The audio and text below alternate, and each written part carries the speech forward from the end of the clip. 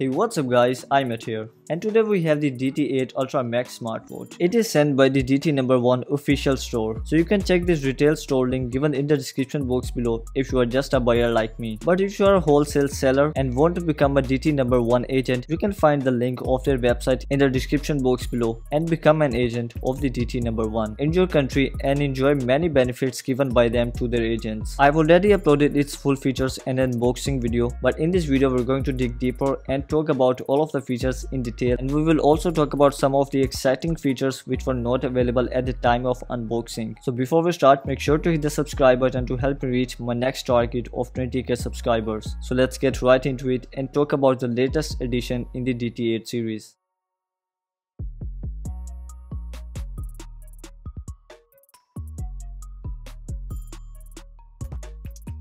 First of all, if you look at the box, it comes in a sealed box which is quite good. So first of all, let's open it. And finally we have this new box which resembles the size of the original Apple Watch Ultra, and as mentioned here, it comes with 2 straps. So let's open it.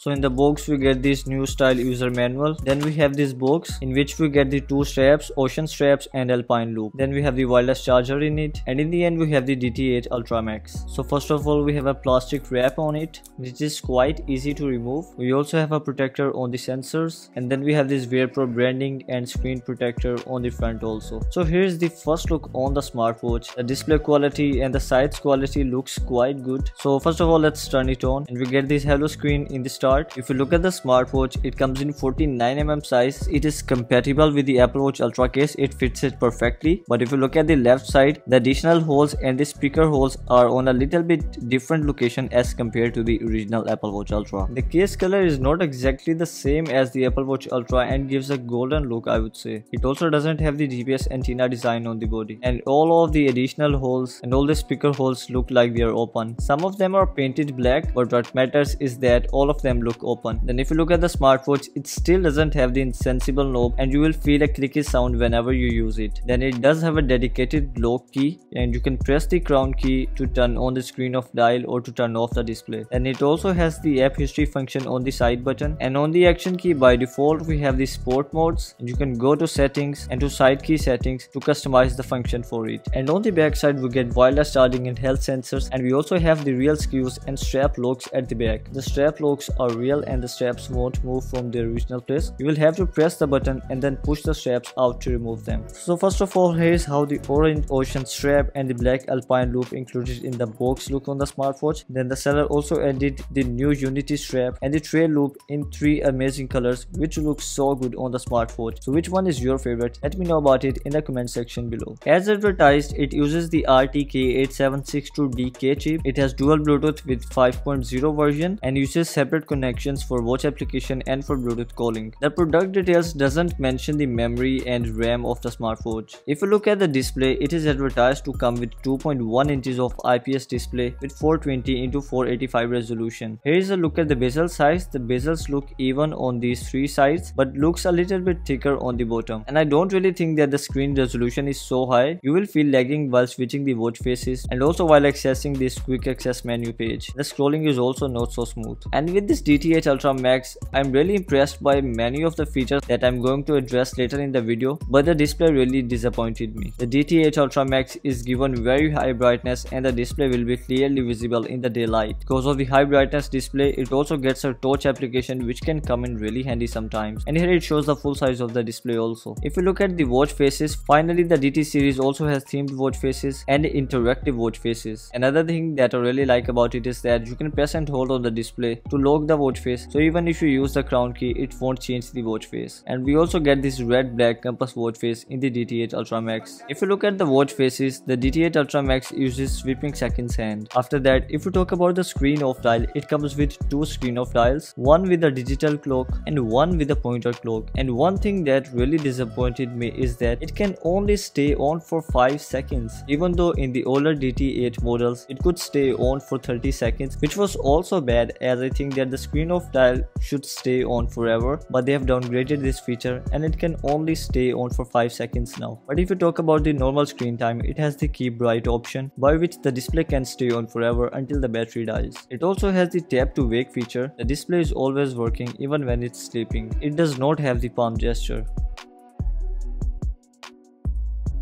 So as I showed you, it comes with 11 menu styles. The icons are not similar to the Apple watchOS. Even the app opening and quitting animations are not similar to watchOS. In this honeycomb menu style, you can use the crown key to scroll all the way down to animate the icons and scroll all the way up to open the application which is in the middle. And there are many applications that are newly added in the DT8 Ultra Max that I really appreciate. First of all, this calendar application by which you can also access the calendar for the upcoming months and for the previous months. And it also comes with the compass application. Then it also has the time zone application now, so let's check for Asia, and here it shows the correct time for Pakistan right now, and India is 30 minutes ahead of Pakistan, so here it shows the time of India and other countries as shown here. And it also has the Qibla direction now, and currently it is showing the correct location of Makkah in my room. And as a Muslim, this application can really help me a lot. For example, wherever I go, I can just use this application to see the Qibla direction so I can offer the prayer easily. Then it also has the religious timing option here, and it can also help me and other Muslim users a lot. So being a Muslim, I really appreciate these two applications added by the DT1 company. This find phone option is also really helpful as the smartphone will start to ring so you can easily track it.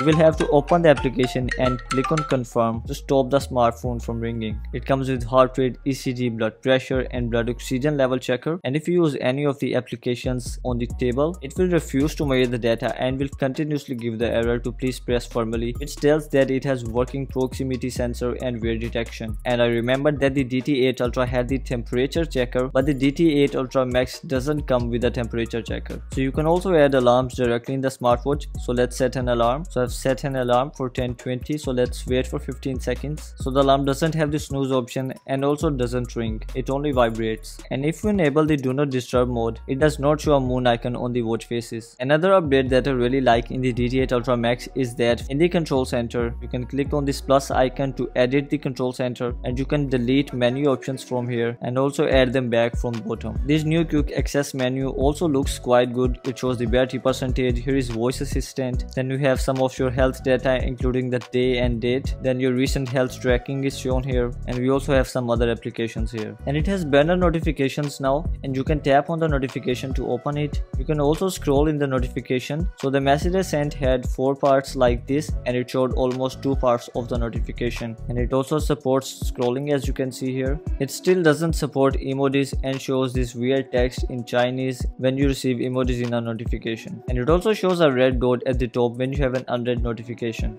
It still doesn't have stacked notifications and shows the notifications like this in the messages application. It comes with 380 mAh of battery inside it, and the battery falls in intervals of 20% from 100 to 80, then to 60, and then to 40, and so on. And I've been recording this video for about half an hour, and it haven't gone down to 60% since then. When I started recording the video, the battery level was at 80%. In my experience of using the DT smartwatches, they've always given a great battery timing. It also comes with the bedside clock mode, so whenever you put your smartwatch on the charger, it turns on an always on display with clock on it. It uses the Wear Pro application and is detected as smartwatch. The Wear Pro application has also gotten a redesign. As advertised, it comes with 500 plus watch faces available for totally free. And we also have the My Watch Face section here now, where you can see the purchase history. As far as I have seen, none of the watch faces are paid, so the download history or the purchase history might only mean the watch faces you have downloaded. You can click on this custom watch face button to use your own picture from the gallery. That's a great update,